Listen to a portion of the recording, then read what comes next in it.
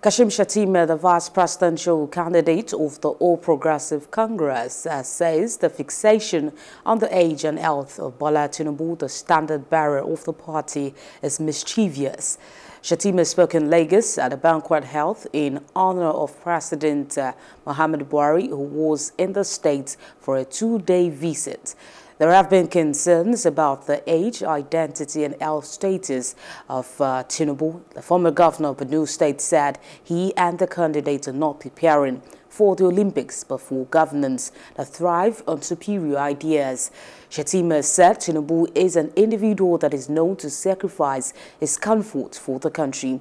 He also said Atiku Abubakar, the presidential candidate of the People's Democratic Party, sought refuge in Tinubu when he was arrested by his party in 2007.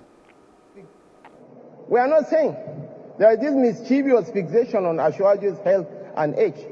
We are not urging Nigerians to turn down critical assessments of their leaders, but redirect them to look at the larger picture. We are not preparing for the Olympics, but an institution that thrives on the superiority of ideas and its track record.